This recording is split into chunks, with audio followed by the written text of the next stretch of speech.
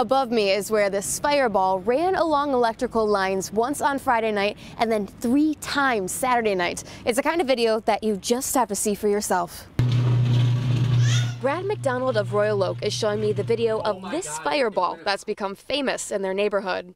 Yeah. I walked outside right when it happened.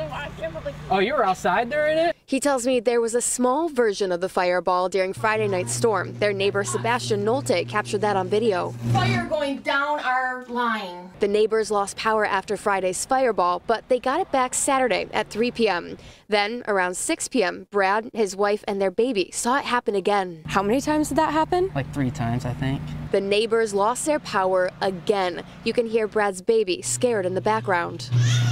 The fireball was like more powerful, so whatever they did just made the fireball angrier. So we kind of like collected our breath and we're wondering, well, is it going to happen again? Is there going to be, will it hit a transformer over there and cause a big explosion? Thankfully, no one was hurt. In a press conference Sunday morning, DTE Electric President Trevor Lauer said severe weather events back-to-back seem to be the new normal, and we just need to adjust. We have one of the largest electric grids and also one of the oldest electric grids. And I use the analogy of roads all the time. You need to rebuild it. We need to continue to invest in it. However, many customers at this time seem to be more concerned with prevention. It seems like there's no proactive maintenance and it's all reactive, at the mercy of DTE.